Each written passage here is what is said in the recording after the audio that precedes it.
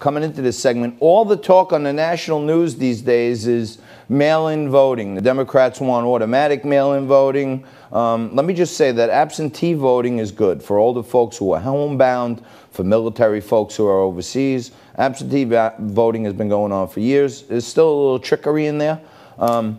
But I personally went to vote in the last election, and I was told that this polling place that I went to for the last 30 years is no longer my polling place because I moved. Now, mind you, I had not moved, okay?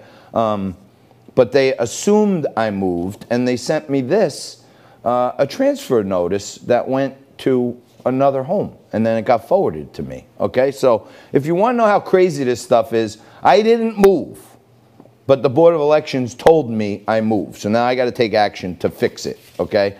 And as it gets crazier and crazier, somebody who's right in the thick of it, talk about the rubber meets the road.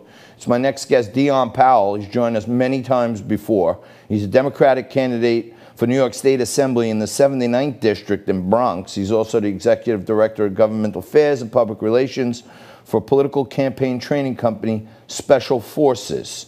Now, Dion, I know you were running in a race there, and there was a big primary. There wasn't a primary. There was a big, a whole bunch of people thrown off the ballot for invalid signatures. Now, you make the ballot, you get in the race, and lo and behold, you got people who got thrown off the ballot, but the ballots were printed too soon, so they're on it. That's correct. And what happens with their votes? What happens here? They shouldn't even be taking votes away from you or anyone else in the first place, but what do you see happening?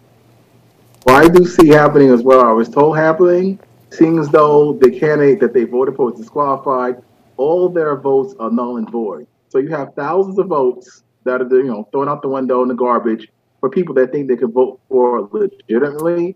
On top of that, ironically, all the people that were knocked off the ballot are people that would have won if these votes were counted. So that makes it more egregious and more disgusting, if you ask me. So what was the final margin of victory? How many votes? Well, according to the absentee ballot report that we got from Washington ballots, they won. But however, we don't know that because the Board of Elections won't release the machine count that was taken at the polling sites. But from the absentee ballot counts reports that we have, they technically won the election. But if you go to the Board of Elections website, under the unofficial count, Felix's name is not there amongst other people's. So we don't have any way of knowing. Here's the actual Board of Elections document. You know for a fact that someone was on that ballot who wound up not being in the race, and many people voted for him. Do we have a total votes cast number or anything? Because this is exactly what President Trump is talking about. Right. The document that you guys are going to see eventually is this document here, which is the actual printout of the absentee ballot count. And you see Felix's name right here. So you guys are going to share that shortly, I believe. Yep, we have that up there right now. Yes, that's the absentee ballot counts. And as you can see from the numbers, Felix actually won. And there's more like this currently. But the Board of Elections is not showing it on their website because they want the public to know this information. So the guy who got the most votes wasn't even actually in the race? Correct, according to, because he got knocked off during the petition period. But people didn't know that at the time. And I spoke to an election lawyer, Republican now, from Albany with the Republicans, the Lawyers Association, and the New York State GOP. And he said there's no recourse for this, because the Board of Elections has a statute of limitations to file any complaint or notice to show cause within the 15 to 30-day range. But as a citizen and as a candidate, you wouldn't find out this happened to you until after the fact when they were counting ballots. So there's no way to take legal action. All right, so let me break something down now. Now, you need people to come join you tomorrow, okay, at the New York City Board of Elections at 32 Broadway, because you're going to try to stop these commissioners from certifying these results, right? Because a lot of people were disenfranchised in this.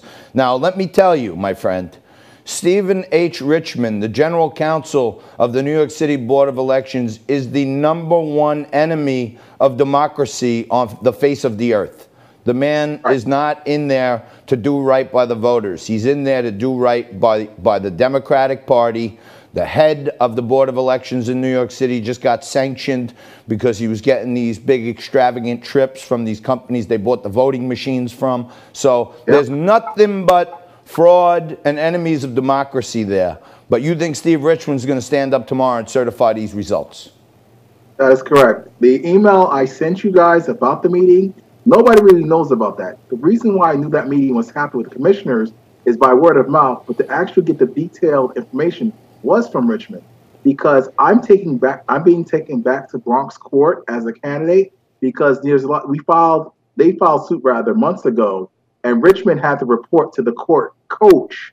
It's called a candidate coach, where and when the meeting would take place, because the court system itself couldn't find out from the Board of Elections when they were certified. So thank God I got this email as a candidate. Well, it's getting crazier by the minute, my friend. It seems, you know, there was an old saying on the Democrat side, why beat them at the ballot box when you could beat them at the Board of Elections? And they do all kinds of trickery in that Board of Elections. Usually they go out of their way to throw people off the ballot, people they think that are threatening to their favorite candidates.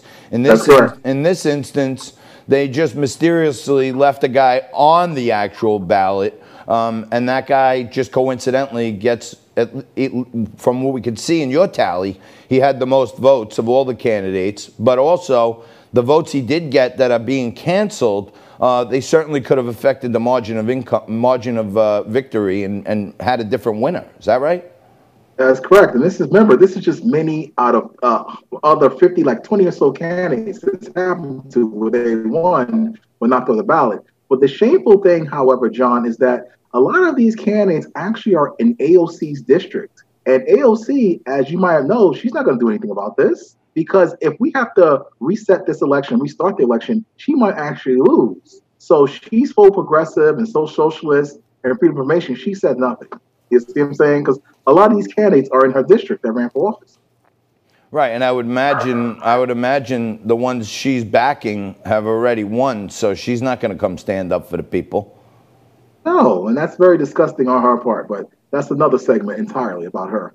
Oh, yeah, without question. But so tell me this. I know you've been in a one-man war with the Board of Elections for a while, and you think there's something a lot worse brewing under the covers up there. Is this a predicate for what we can expect in the next election if we go to mail-in voting? Yes, I just like to add, John, like I always say, I'm also going to be in the November election under the conservative line. You know, sleep in peace, Mr. Bill Newmark, former Bronx chairman who passed from COVID. So I am concerned as a conservative candidate in November what's going to happen with these mail-in ballots. For example, there's an article coming out in WNYC. Her name is Bridget Bergen. She reported that the post office didn't mail absentee ballots until June 20th. So many people didn't get the ballots until after June 23rd. All this information is coming out and nothing's being done. And the president and the Department of Justice is not taking it seriously. But I'm making more efforts to many entities. I have a call after this to try to expose it to the Department of Justice to hopefully get a full investigation and or overturn. That way candidates like myself and the world can know what's going on here. So one of my viewers who's watching right now, we take a lot of interactive stuff. One of my viewers, Janet, just sent in that her mother died 4 years ago. The new owners of her house said that a mail-in ballot was sent to them with the mother's name on it. She's been passed for 4 years. Mm-hmm. Yeah, that's typical. You see, that's the mail-in ballot fraud. There's something called ballot harvesting that I let your colleagues know about, where candidates as early as late April could have got the absentee ballot application, going to 1,000 doors, have it filled out and signed off by the voter, and then got physically their ballot from the Board of Elections. They could have opened it, voted for them, taken it back, and voted for them. And on top of that, if that person went to the polling site and voted in person, the Board of Elections is not letting you know if the vote absentee ballot they cast matches up with the actual vote they did in person. Wow. In addition, like you said, a lot of deceased people, of course, candidates can get access to that data too, you know, van and so forth. Oh, man. So, of course, they get the forged signatures like they always do and vote for a lot of deceased people. Yep. Lastly, John, a lot of people who moved out of the district who are no longer eligible to vote in the district, right, that data is available as well. So that's fraud right there alone from candidates taking information, forging signatures, like the petition period, and voted in thousands of masses. Unbelievable. Unbelievable. All right, my man. We're here for you if you need us. And I would encourage you, if you're in the town, go down to 32 Broadway tomorrow and meet up with Dion and the people and support the cause. We need real democracy, and we ain't getting it. Thank you, Dion. You're the man. Thank you, John, as always. Quick break. Come back right after this and wrap it up on a Money Monday edition of Liquid Lunch.